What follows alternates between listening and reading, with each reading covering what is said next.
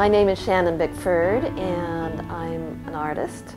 I do watercolor and mixed media. My mother was an artist, so she gave me paint when she would paint. I would paint too. When I paint, there's usually two things that I focus on. One is the idea behind the work, and that usually grows as I'm developing the idea for the work. And then there's also the form. What medium am I going to use? How am I going to use the medium? I think a painting takes both of those. When I paint a work, I feel like it has to change me, or I'm not doing my job as an artist. To bring change to other people is important to me.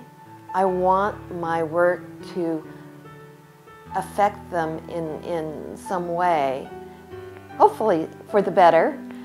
But I think the most important thing is that I feel it. I feel the change as I do my work.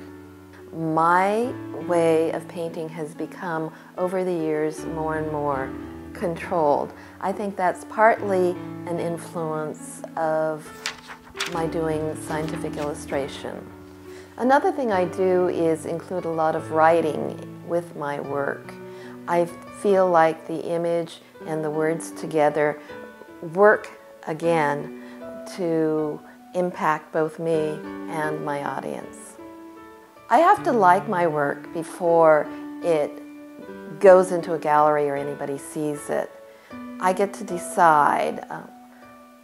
I'm the artist. It's not a democracy.